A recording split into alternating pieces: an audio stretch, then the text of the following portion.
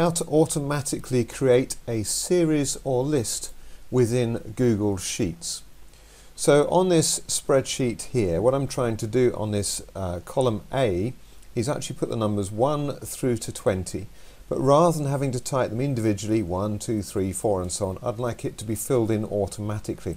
So what I do, I start the series here and I just click in the first box, drag down to the first 4 that I've done. Now you'll see there's a small blue box here at the bottom right hand corner, and all I do is put my cursor over that, left mouse click and drag that down as far as I want to go. So I want to go down here to box 23, and you can see it's automatically added the series of numbers in there, so it's a lot quicker way than having to type them manually. Hope you found the video useful. Please feel free to pass any comments, give me a thumbs up and subscribe to my YouTube channel for more tips on Google Documents and Google Spreadsheets.